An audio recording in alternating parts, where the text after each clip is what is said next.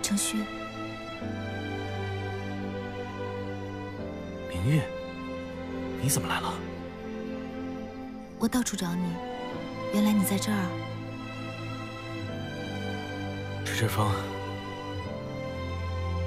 也许能让自己冷静一点。哎。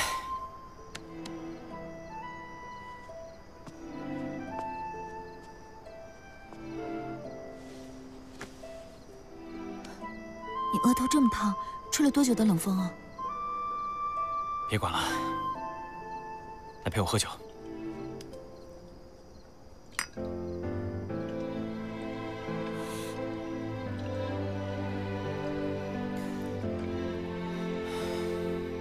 两个人一起喝，总比你一个人喝闷酒的好。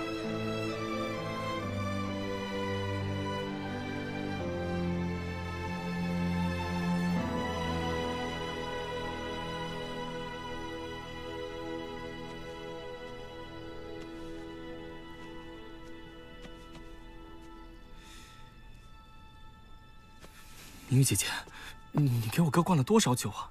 这怎么都喝成这样子了？他平时是这个酒量吗？他就是太累了。你想啊，从雍林回来，这发生了多少事？估计都没有好好休息过。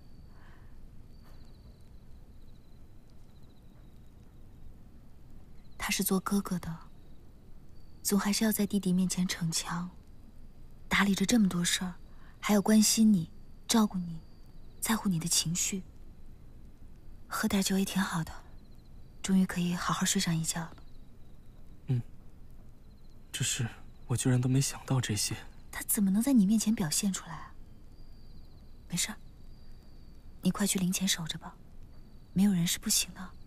你哥这儿有我呢。好，去吧。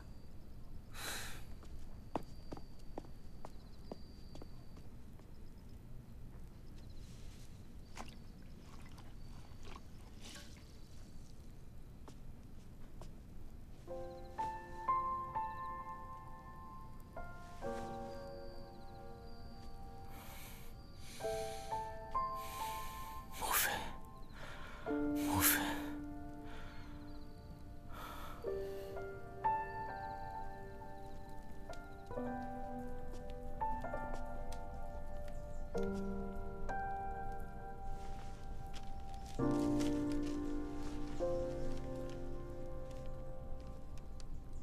君若起，炉上有暖羹，即便无心饮食，亦当进食稍许。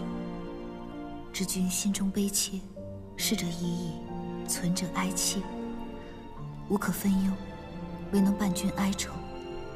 劝君识起，愿君安然。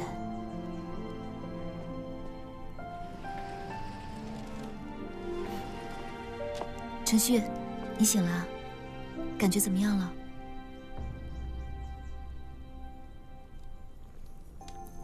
这羹怎么没有喝呀？明月，谢谢你，我真的好多了。那就好。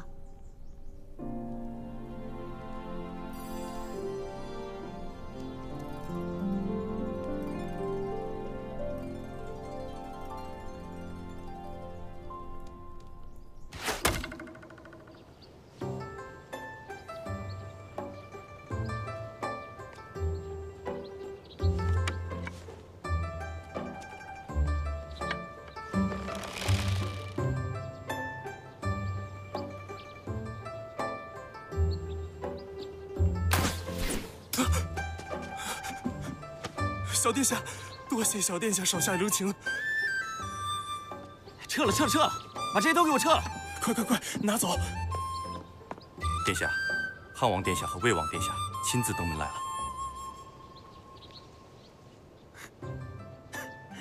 爹料的真准，看来我的王叔们是按捺不住，先行上门请他来了。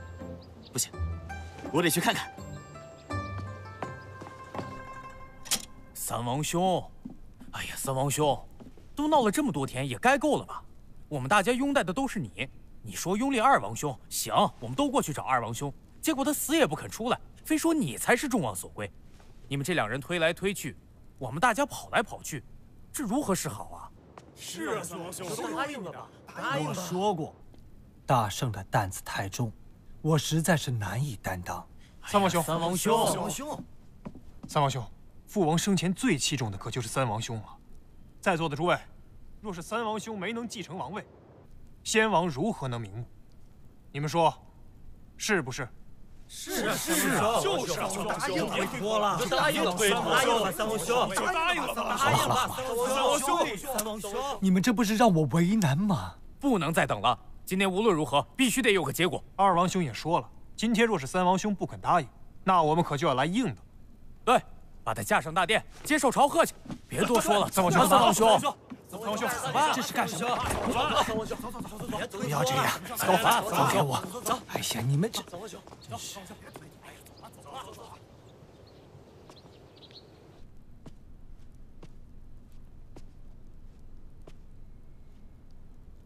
诸位，父王不幸薨逝，如今大家都希望能够推举一位才德足以服众的人来继任新王。我相信，这绝佳的人选就是齐王，齐王萧承睿。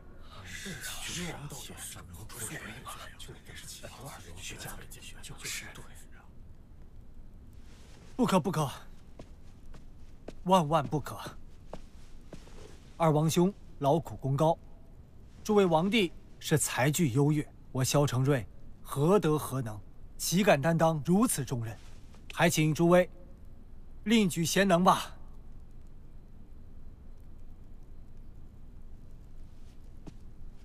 三王兄战功卓越，精明强干，若换了别人，我不服。承泰，你呢？除了三王兄，谁若统领我大圣，我萧承泰不会臣服。既然大家没有什么异议，承睿，我看你就不要再推辞了。二王兄，不可。谁还有异议？好。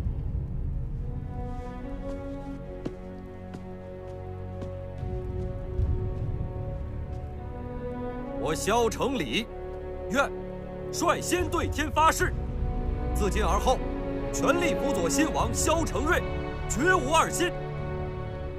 我们也对天盟誓，全力辅佐王上，绝无二心。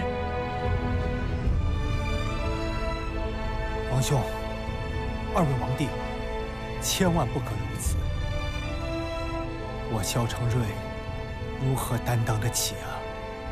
请齐王殿下继承大统，我等定当全力辅佐，绝无二心。请齐王殿下别再推辞了。请齐王继任大统。请齐王继任大统。大家的一番诚意，我萧承睿是受之有愧。也罢，今日我就在此承诺，今后将担此重任，继承不王遗志，壮我大圣基业。愿齐王率领我等，壮我大圣，一统天下。明玉姐姐，谢谢你这段时间常来宫里陪我们。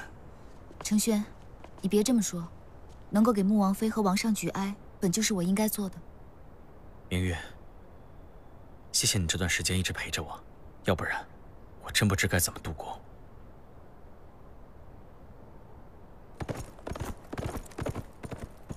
九王叔，九王叔，启汉，你怎么来了？我来跟进宫啊，看看我爹跟几位王叔伯。三哥他们也进宫了。哦，你们还不知道呢吧？几位王叔伯推举我爹当王上，我爹已经答应了。现在啊，应该正在朝堂上跟几位王叔伯议事呢。谁想登上这个王位，谁就是逼死母妃的那个人。哎呀，马上啊，我爹就要成为我们大圣的新王上了。哎，你们几位这是要出宫吧？别出了，快去给我爹道贺吧。哎，不对，是父王，快去给我父王道贺吧。驾！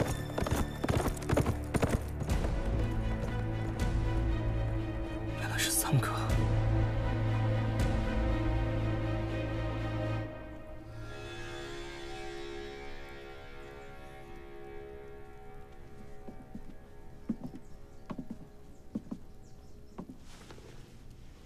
二哥好。啊，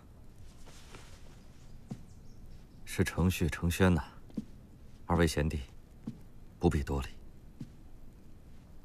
听闻二哥这几日身体抱恙，近日又忙于国丧，不知二哥可还好？啊，只不过是偶染了些风寒，并无大碍。那就好。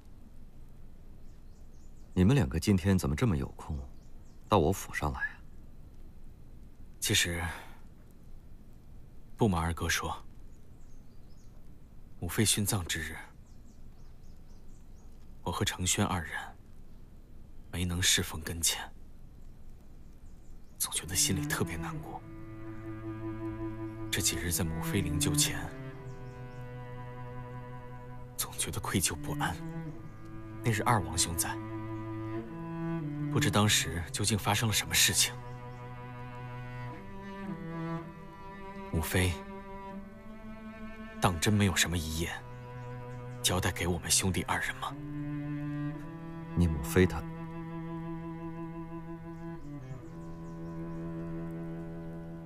她只是让我们好好的照顾你们两个。没有再说什么别的话了。想来，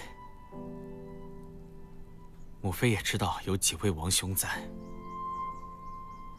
我和承轩肯定不会受什么委屈。母妃走得也比较安心。对了，二哥，如今父王薨逝，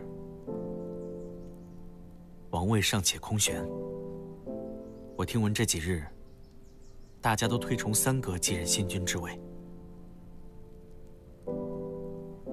确有此事。这些都是诸王将士，还有那些贵胄贤臣商定出来的结果。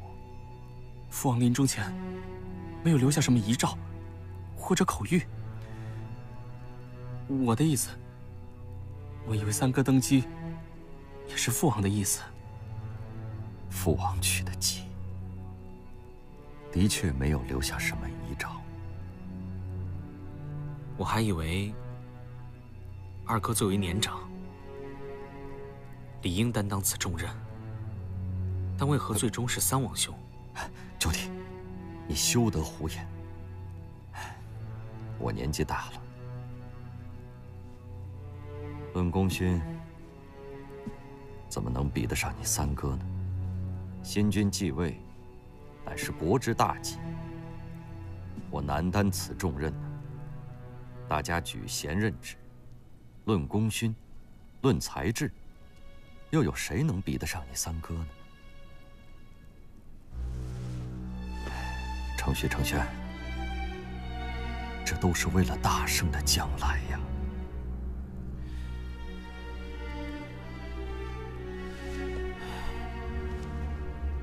承轩和承煦明白二哥所虑，我们兄弟两个就先告辞了。谢安了。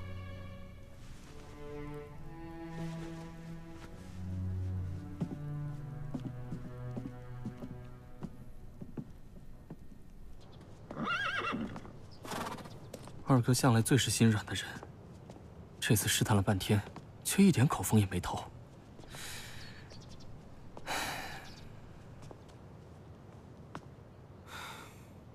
我去找三哥，我要亲口听听他说什么。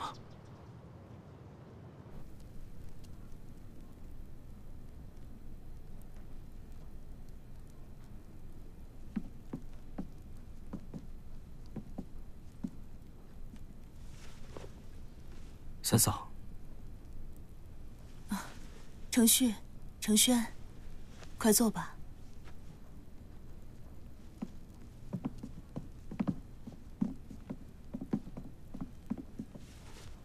这几日折腾，你们都憔悴了不少，真是苦了你们两个了。三哥在哪里？我有好多的问题都想问他。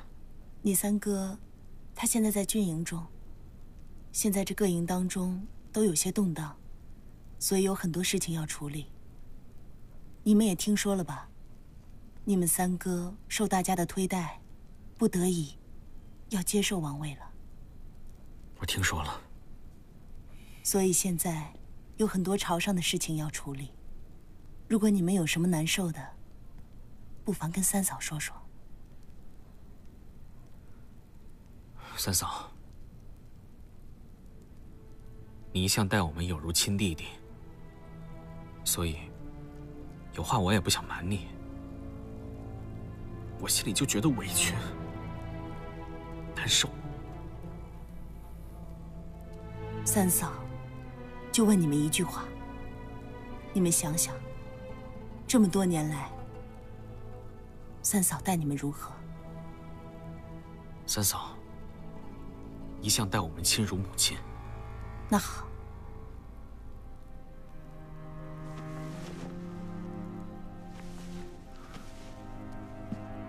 你们三哥无论如何，都绝不会有害你们之心。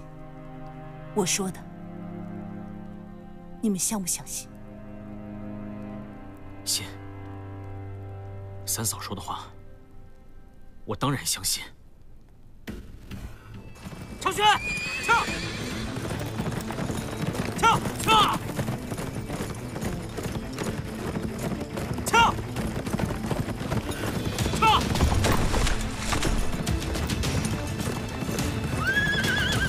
承轩，撤！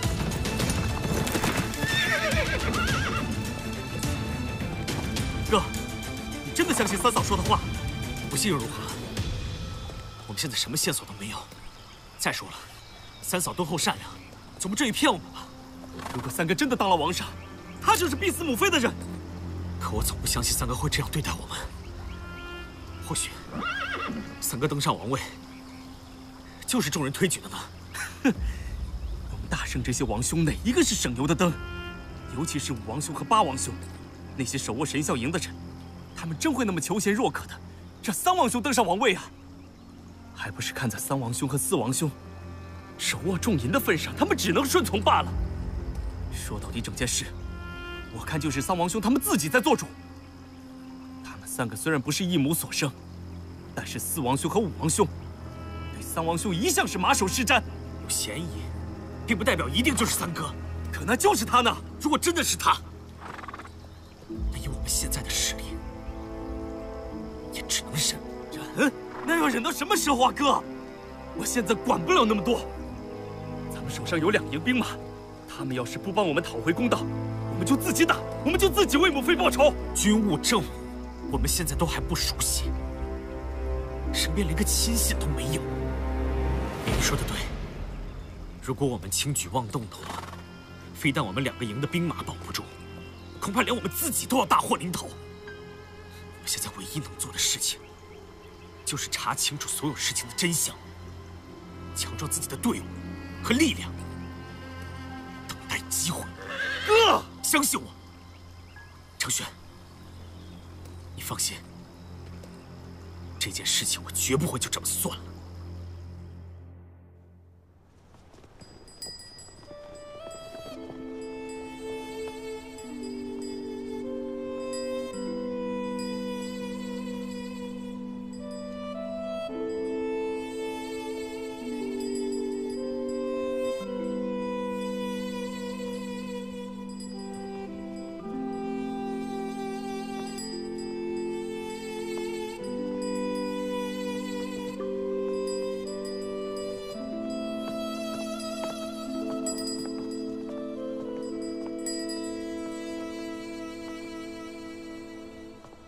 三哥，该怎么办？承瑞，如今你已是快要继位的新君了，按照规矩是不能复临的。今日是母妃入陵之日，我理应前来相送。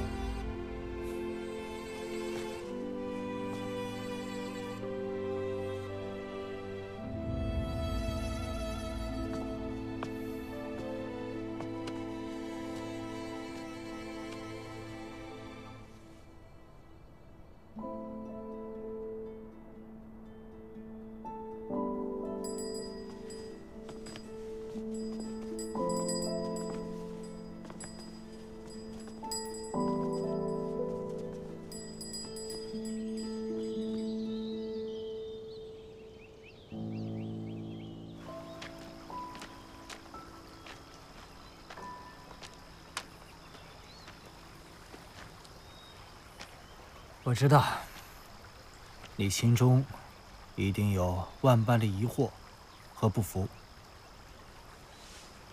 父王生前对你是宠爱有加，你呢，又聪明上进。原本这个王位，父王或许是主意你的。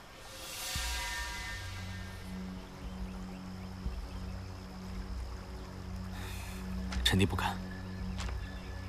臣弟年纪太轻，又不懂得军务和国事，怎能担此重任？父王定不会有此心意。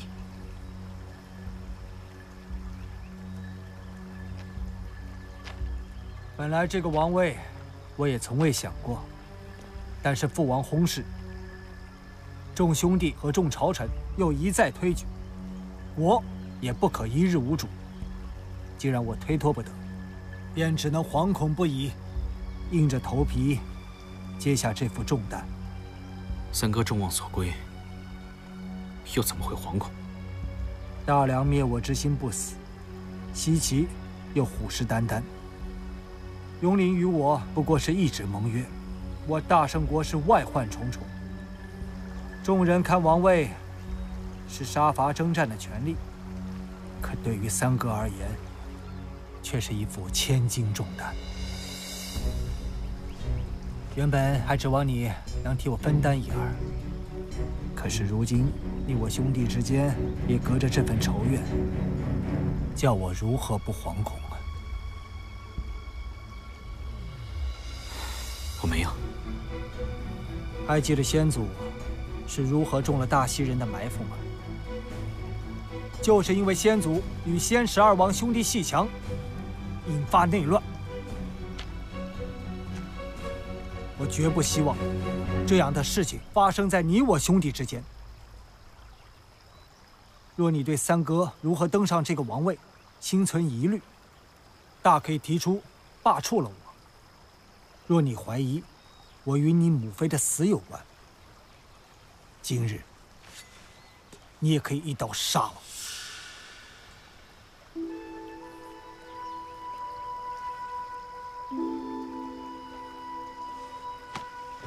三哥言重，程旭绝不敢这么想。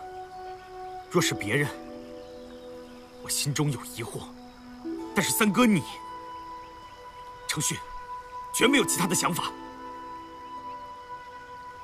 好，既然你认三哥做这个王上，那么我希望我们兄弟之间心里不要有任何的嫌隙，而不只是口头上的应许。我绝不希望我们带着这份芥蒂走下去。明白。好，不瞒你说，再怎么众望所归，这个王位终究不是父王下诏传给我的，总有人会有他意。你是三哥最看重的弟弟，我最信任的，除了程耀、程泰，便是你了。三哥还指望你和程轩啊，能够建功立业，与我一同来维护我们大圣的将来。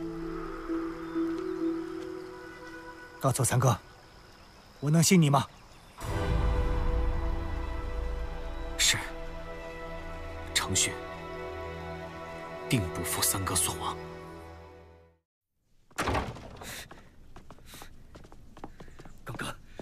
刚刚那么好的机会，你怎么就放过去了？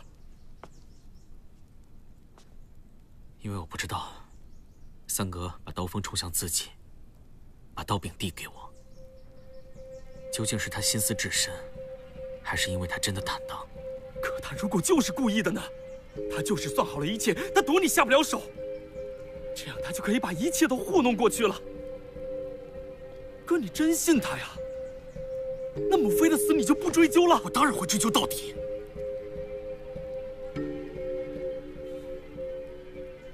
可三哥三嫂一向待我们亲厚，从小到大关爱、扶持、教导，甚至以性命相护。这一点我们兄弟比谁都清楚。所以在没有确凿证据之前，我就只凭自己的猜测就去怀疑他，甚至将三哥定为罪人仇人，二话不说就将他给杀了。这样，我们对12神效营无法交代，对自己更无法交代。再说了，论才华和韬略，我们王兄当中谁能是他的对手？确实也无人能和他一争长短。承煦，我不想随便冤枉一个好人，更何况这些都是我们的王兄。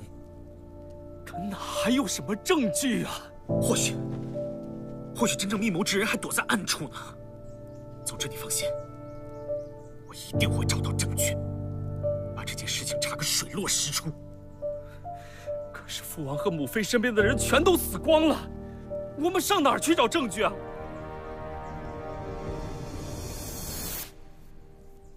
还有一个人，素秋，你可曾见过他？母妃死时，他就不在身边，殉葬名单里面也没有他。母妃，素秋，他俩有多久没来了？9殿下、10殿下，可是有些日子没过来了。娘娘正念着你们呢。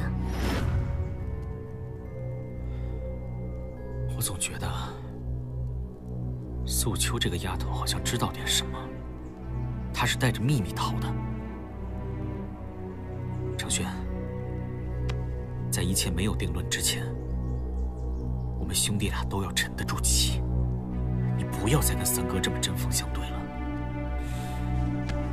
你放心，如果母妃真的是含冤而死，我萧承煦发誓，我绝对不会放过伤害她的人。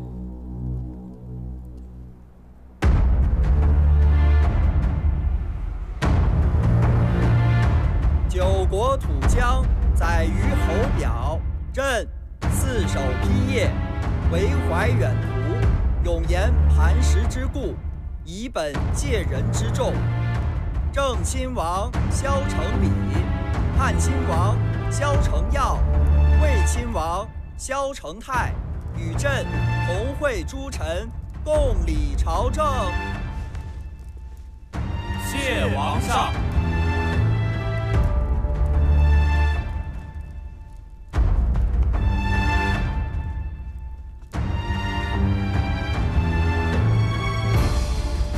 永安郡王萧承煦，可封燕亲王，赐3流官。臣谢王上。永康郡王萧承轩，可封豫亲王。臣弟谢恩。一令有司择日，备履册命，主者施行。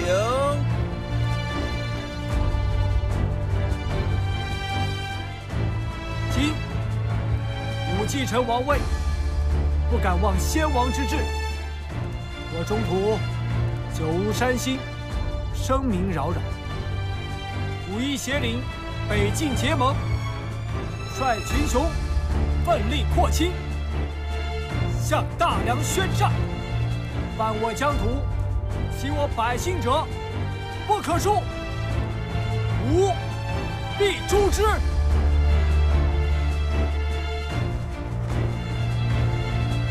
皇上英明，吾王万岁万岁万万岁！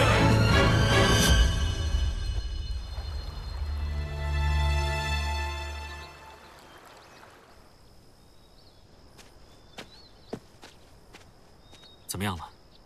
属下在这附近几个村庄都打探过了，没有任何素秋的消息。原本赶来素秋老家，没想到却被一把大火烧得一干二净，什么也没有。都怪属下办事不力。这不怪你，这事怎么看都像是有人有意为之。素秋找不到，那他其他亲眷邻里呢？属下也都打听过了，可是怪就怪在，这几户人家都在最近连夜搬走，没有人知道去向。太巧了，一切都太巧了。哥，这件事果然不简单。你说，那素秋到底知道什么事情，能值得他们动这么大的手脚？咱们现在线索都断了，接下来该怎么办？还是按我之前所说的，先按兵不动，等找到素秋之后，搞清楚真实的情况，我们再做决定。我也不想因为猜忌而伤了我们兄弟之间的感情。你倒是不想猜忌别人，只怕别人早就死死地盯上你了。怎么回事？三哥让咱们搬家。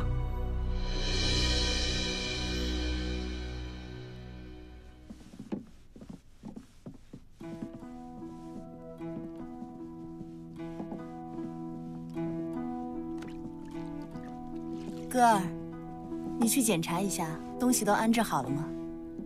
是。承旭、承轩，三嫂，你们愿意住到东明院来，我跟你们三哥是最高兴不过的了。左右你们都还没有到见府的年龄，与其住到其他哥哥的府上，不如住到宫里，由我来照料你们，你们三哥才最安心。他对你们啊有很大的期望，是有心要好好栽培你们的，所以往后的功课习作必定会更严苛些。我先给你们提个醒，到时候啊可别总来找我诉苦撒赖的，我可管不了。不过这好吃好喝的，三嫂永远给你们备得足足的。就知道三嫂最疼我们了。三哥就是要把我们看在眼皮子底下，他才放心啊。承轩，王妃都收拾好了。好了，那你们细细整顿吧，缺了什么尽管跟三嫂提。那我就先回去了。我们送三嫂。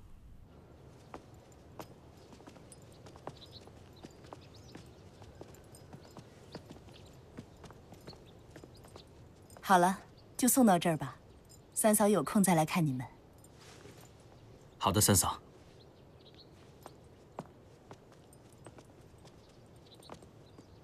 承轩，以后不能再这么顶撞三哥三嫂了，一切都要忍耐，这都是为你好，听明白了吗？我知道哥，我刚刚就是没忍住。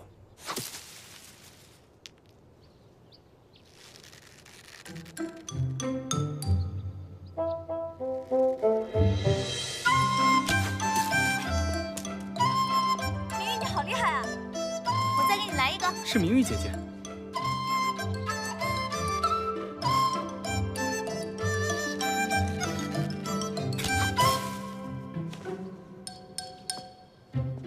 谁啊？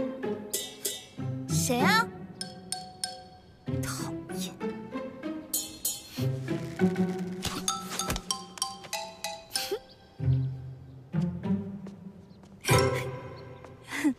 没动静了，明玉，我看人是被你吓跑了吧？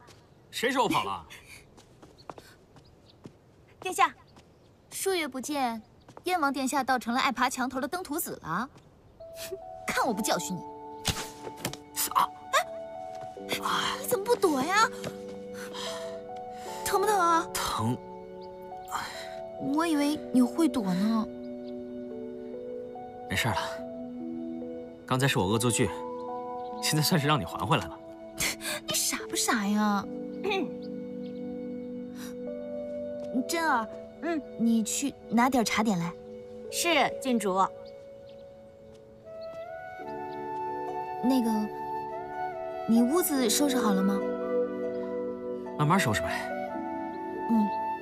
走，去喝点茶。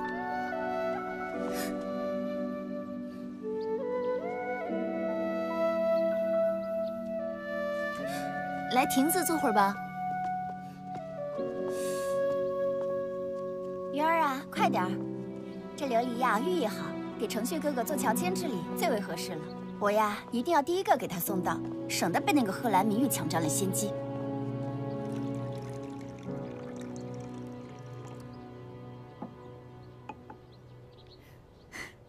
齐姐姐啊，特地给你们留了东明院里最好的屋子，生怕你们住着不习惯，里里外外亲自看着布置了好久。这段时间，你总在外游历，齐姐姐很担心你，我也担心你。你还好吧？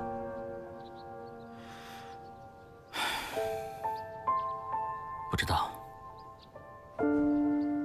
我好像在哪里都觉得一样，浑浑噩噩的，也一直找不到自己要找的。很多事也没办法给自己答案。我甚至不知道到底该信什么。那你信我吗？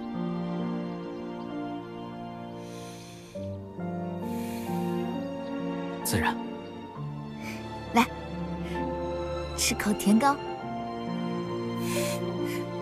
在我们雍林啊，农翁换地儿都要吃口甜糕，表示往后的日子都会甜甜美美的。承煦啊，有些事你可以还没有答案，但是不能丢了奔头，日子总是还要过的，更不要辜负了你父王和母妃对你的期望啊。明月，你说的很对，谢谢你。不过，这糕虽甜，但是啊，齁得很。你还给了我这么大一个。哎，你怎么噎着了？快！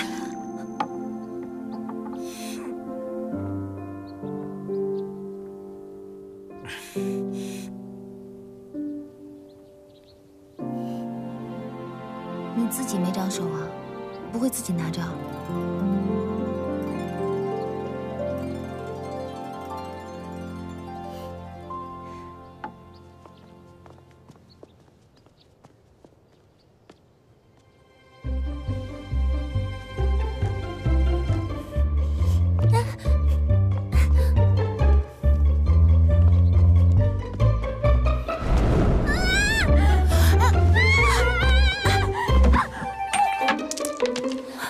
没事吧，郡主？没事吧？没事。贺兰茗玉，你还有琉璃都摔破了，你故意的！玉莹郡主，我陪你一个便是。你陪我？你怎么陪我？你知道这琉璃有多珍贵吗？我寻了好久才寻到这么一对。玉莹郡主，这院子这么大，路这么宽，偏偏往我们家郡主身上撞，谁故意的，谁自己心里清楚。你苏玉莹，承煦哥哥，你看嘛。他们就这样欺负我，太不讲道理了。这摆设啊是挺稀罕的，不过先王之前倒是送了我一件，我待会儿找人给你送过去，行了吧？以后走路啊小心点。不是的，承煦哥哥，我好了，时候不早了。三哥从雍林买了一匹新马，我等会儿得去挑一挑，你还是赶紧回去吧。明月，这雍林的马你最熟悉了，你帮我拿主意。走。不行，我也要去。你又不会骑马，你不是一直嫌弃马场的马又脏又臭吗？你凑什么热闹啊？再说了，马儿最齐声，不怕撂你蹶子啊！别闹了，回去吧。走。秦若好几匹呢。程旭哥哥，你们雍里的马确实是品相上乘。你这死丫头，你笑什么？玉莹郡主若不喜欢看别人笑，那我回去笑就是了。